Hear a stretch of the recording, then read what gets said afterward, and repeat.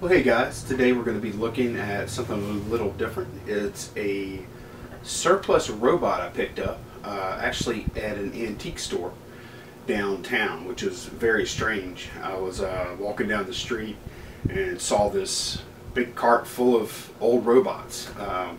So I bought all of them, and this is one of the ones I bought.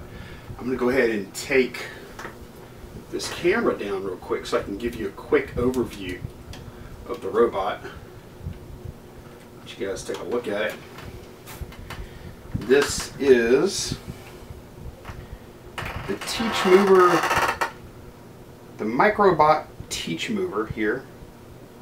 And it comes with this little training pendant here that you train it with. There's a power supply there. In the back, which I'm not going to, oh, okay, I'll spin it around a little bit.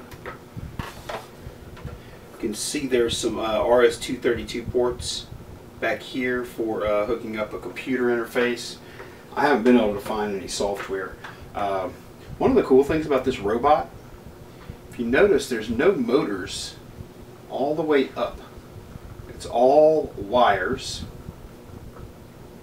And all the servo motors are down here in the base, and it controls all these pulleys and all these little wires.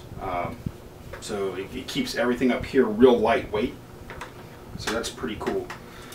That is the Teachmover. This thing retailed for a couple of $1,000 back in the day. It's from the 1980s. So let me pick this back up.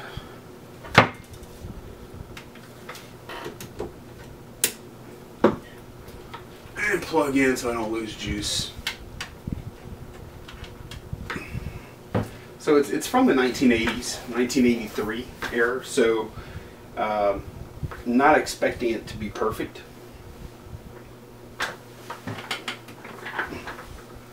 Small coffee spillage here.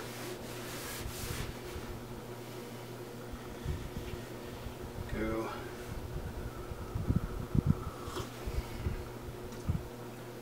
But I've been playing around with it a little bit, and I did have to make a few repairs on it. On the, adjust this camera down, take a look. On the teach pendant itself, which is this little guy, these two buttons right here were broken. Like whenever I would mash on them, it was just basically mush.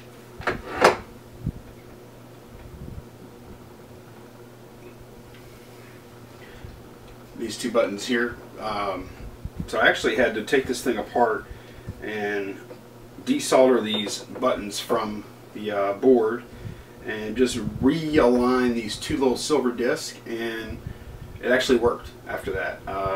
On the back of the unit where of the TeachBot itself, let's see if I can get you guys back there. Forget it. I can't. Usually I need a few more camera angles here.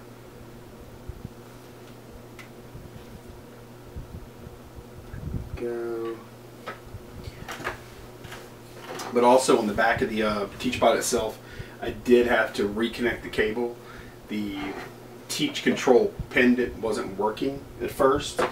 It was like totally dead. All I had to do was open up the bottom and plug the cable in, and all was working fine.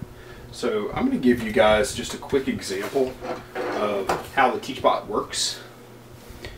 Hopefully this will be pretty visible from my other camera there. Let's see. Yep, that's in view. That's in view. Okay. So what I have here, got a lot of bottles. Got a box I'm going to set right here. It should be in frame. Go. And I'm going to pick an arbitrary spot on the desk that I'm going to pick up bottles from, which will say right here. And what I'm going to do is I'm going to train the robot to actually pick up a bottle, deposit in the box, come back, pick up another bottle, deposit it in the box. And I'll show you guys how that works. First of all, we need to power up the power supply. Okay, automatically in train mode. And first thing I want to do is clear, and I do that by holding down mode and clear. Light goes out on mode, that lets me know it's cleared. And I'll go ahead and give you guys a view of the pendant while I'm programming it. Otherwise it might not make much sense what I'm doing. Go. Alright.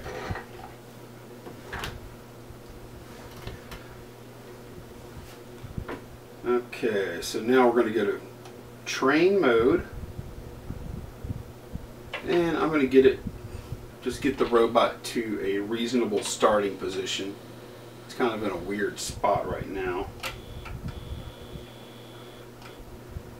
And I tell you, operating these robots is kind of tricky. Takes a little getting used to. So we'll call this the start position. So to make that a position, you just hit record. And it'll record that first step. And I'll go ahead and put a bottle down. So we have a test sample here. And then we'll go ahead and move into position. And you can take all the moves you want. It can store 53 marked positions.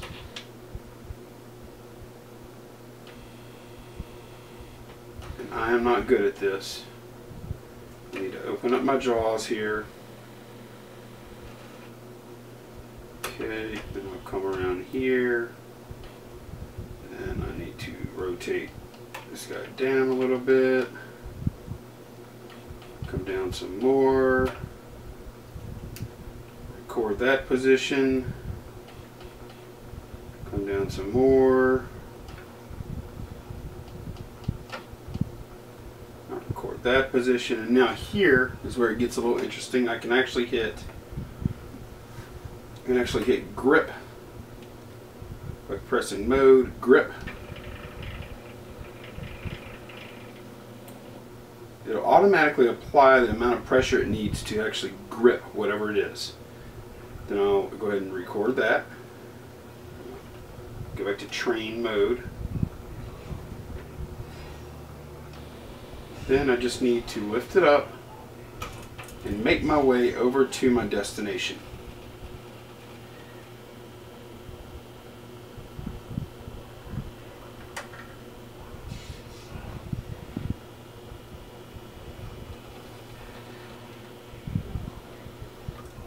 And I'll go ahead and record. So lift up, drop down, record. Then I need to release the grip, record. And now at this point, hopefully, if I've done everything right, I should be able to hit mode, run, and it should go ahead and pick up bottles.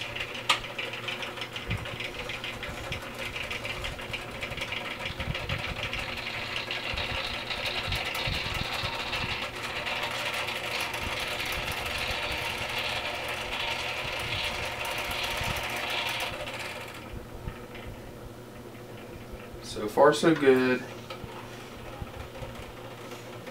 Oh, you know what? I made a mistake because I didn't go high and record.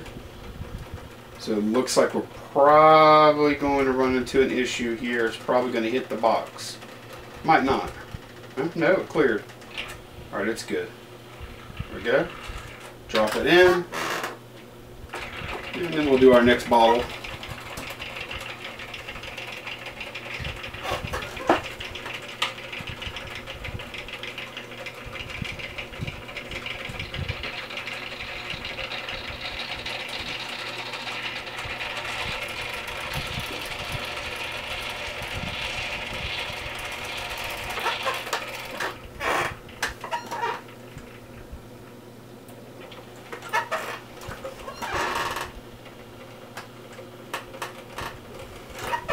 of course, the idea is here, this is an assembly line situation where you have a conveyor belt coming by with bottles, performing some type of action, and then putting them in a box, and then another bottle comes along.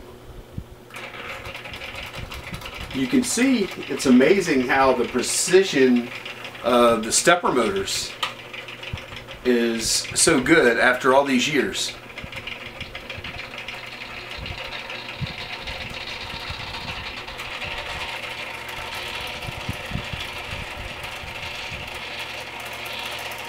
And we're talking about some pretty tight tolerances here.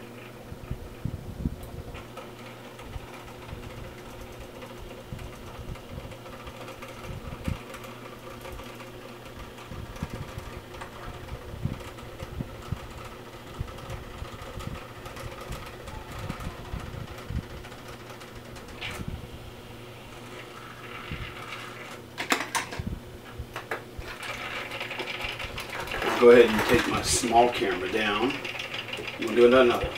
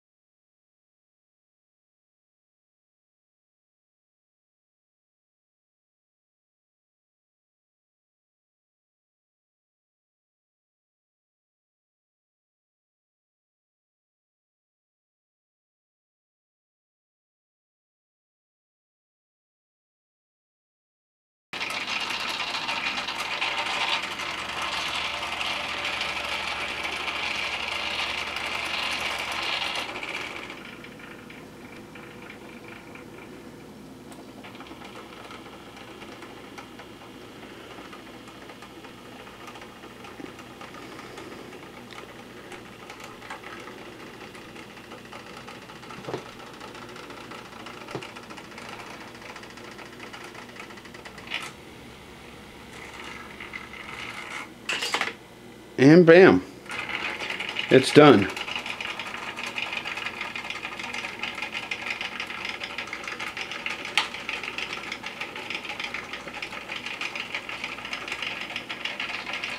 And it'll continue to just go on that same path. There's some things you can do, like branching statements, that I haven't really investigated. Like, it's going to go to grab something right now, and it's going to pinch down, and it won't find anything. But it still goes through with its own program, just like it was supposed to do. You could actually put in a branching statement there for it to do something else, like stop or search at a different location or something like that. But yeah, that's it. I'm going to show a few more demonstrations, so this isn't the last one, but I thought this was pretty cool for a first introduction to the Microbot Teachmover. Thanks for watching. Bye-bye.